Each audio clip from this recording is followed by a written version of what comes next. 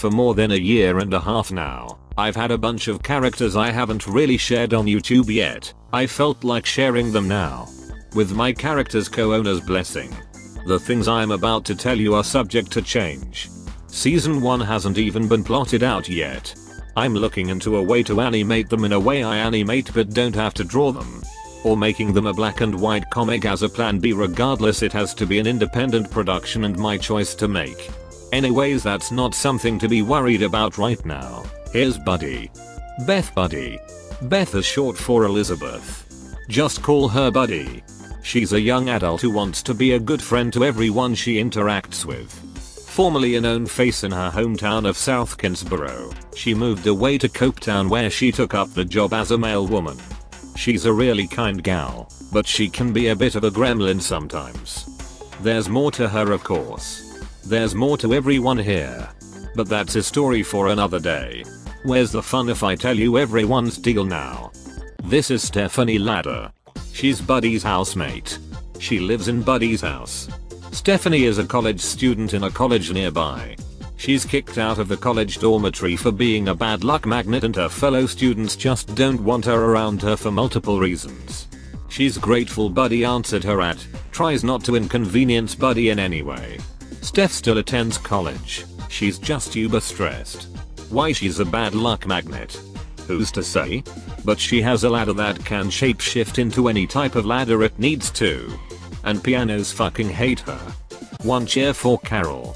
Copetown's very own celebrity. She's a singer, she's a songwriter, she's an entertainer, she's a people pleaser. She's getting all that confidence from wearing that mask. Karel is a really socially anxious young adult. She loves attention but also has trouble properly receiving it from people she isn't close to. Copetown adores her though. But only Copetown. She doesn't have an audience outside her town. Karel makes anything she wears look good. Which is impressive, she only really wears really simple clothes.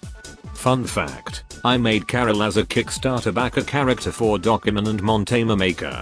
This was before she was a Buddy character and reworked her heavily from this into this. Fair warning, Karel will look comparatively bland compared to all the other trainers. And that's by design. I'm not sponsored or anything. But the Dokimon demo is out now. I don't even like Pokemon. This is Mr. F and honestly I think you can make out what he's like by looking at him. Which is good. I don't think I can really say much about him because I wanna save that stuff for the series proper. Just know at a minimum he's 10 years older than all the other characters here. He's nearing his 30s and he's just exhausted. He's a bit of a peacemaker and is very courteous and polite. But his limits aren't hard to reach. He half regrets consoling Buddy after her rough first day on the job in this town she isn't familiar with. Mr. F does not have the energy to keep up with Buddy on average. Not help that he owns a pizzeria, and Buddy likes pizza. Margot Wilhelmina Ivory, or Maggie for short, is Copetown's cure conjurer. She conjures cures for things Copetown's hospital can't handle themselves. I know you're looking at this design, and yes, she's German.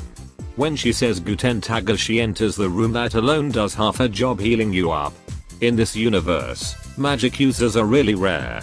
And those that are found out about have to do what Maggie does. Be stationed in a city or town that has no one with cure magic once they're an adult. Maggie has lived in Copetown for about 2 years now. And she doesn't mind her situation. She's happy being a healer, even if she's still learning. Taxes pay her services well. But Maggie doesn't want to rest on her laurels.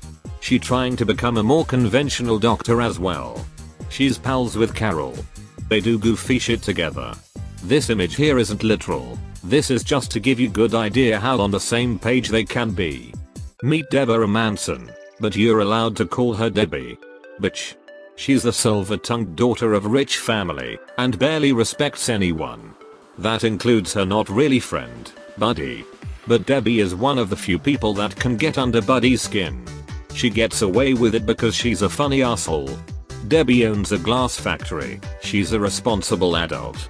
But due to her interest in glass, and Stephanie breaking a lot of glass, and her frequenting Mr. F's pizzeria, she sees Buddy more than she likes. Debbie's a big fan of Karel and music in general. She rides a motorcycle. The last character for today is Bo Buckler.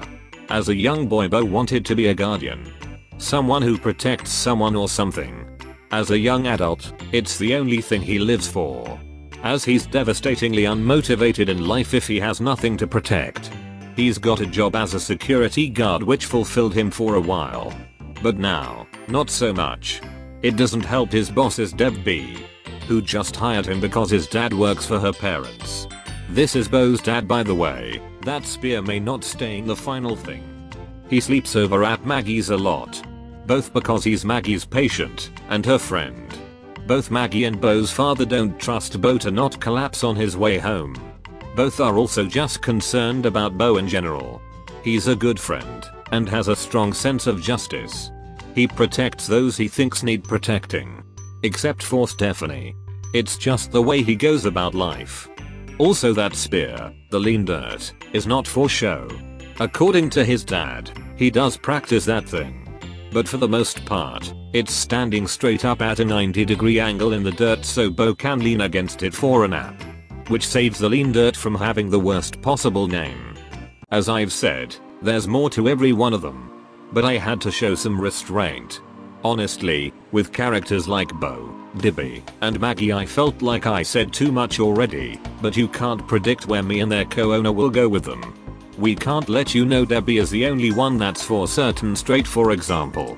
Damn it. Barring some clip art like this sign, all of the art in this video here is done by B/Apollo. Here's her Twitter, here's her Tumblr. I have commissioned other people to draw my goobers and I cherish those pieces too.